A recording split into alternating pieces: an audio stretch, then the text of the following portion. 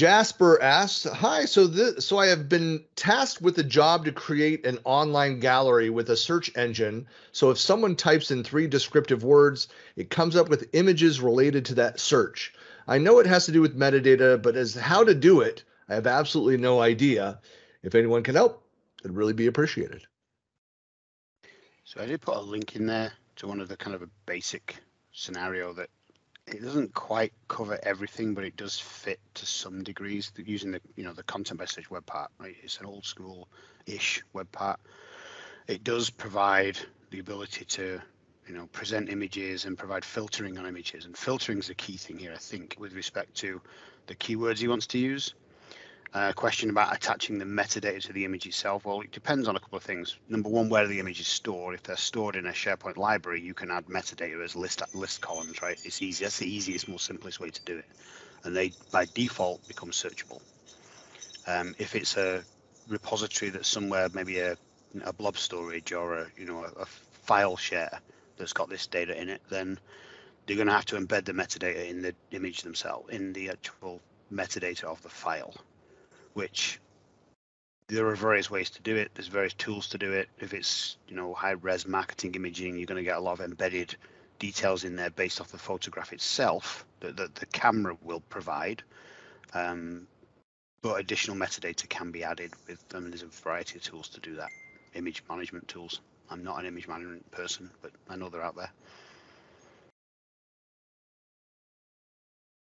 No, you being quiet. You put your name down on that one. I wanted to know how to do it. I have no answers. I just have questions. Yeah. I went with the assumption that the images were in SharePoint. Is it a single column with tags, and that's how you get it searchable? Is that what we're talking about? There's tags, and then there's the description field that everybody ignores in SharePoint. They skip by it because it's not required, and that I always say it's everything in Office 365 or M365 is searchable. It's our job to make it findable, and to make it findable, you have to add metadata, keywords, and descriptions, right? And if you use a picture library as the basis of your SharePoint library, it provides additional fields other than just the document library of like who created it, when it was modified, and all that. It'll say what's the subject of the picture, what's the location, and then you can expand on that if you need to add additional stuff too. Yeah, it's lesson learned. If anybody that's on the marketing side has done any degree of SEO and going in around your blog or website, again, making sure that there's metadata, there are tags, there are descriptions on everything.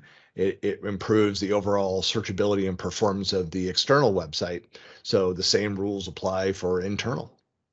Yeah, and then you can create a custom search center too for specific to images in your environment. So that might be another option as well. Got to keep feeding that marketing machine, right, Kristen? That's right.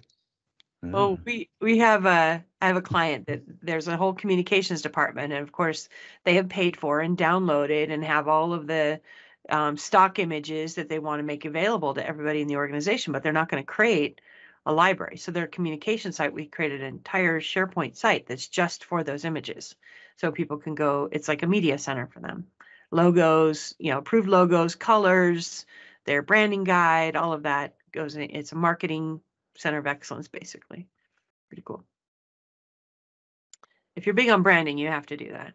Yeah. Some companies are like, branding, it better be this exact color, right? So